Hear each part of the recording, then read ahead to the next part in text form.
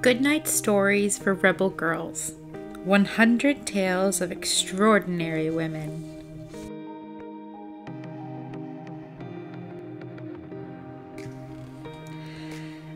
Alek Wek, Supermodel. Once upon a time, there was a girl named Alek who would stop by a mango tree to get a snack on her way home from school. In Alek's village, there was no running water nor electricity. She had to walk to a well for drinking water, but she and her family lived a simple and happy life.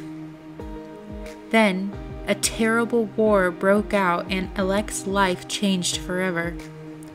As the warning sirens wailed over the village, Alek and her family had to run away from the fighting.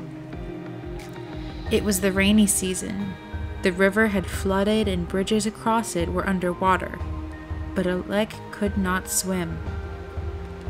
She was terrified of drowning, but her mom helped her across safely to the other side. Along the way, Alek's mom traded packets of salt for food and passports because they didn't have any money. They managed to escape from the war, and they made their way to London. One day she was in the park when a talent scout from a famous modeling agency approached her. He wanted to recruit Alek as a model. Alek's mother did not want to hear about it, but the agent persisted, and she finally agreed. Alek looked so different from any other model that she instantly became a sensation. Alek wants every girl on the planet to know, you are beautiful.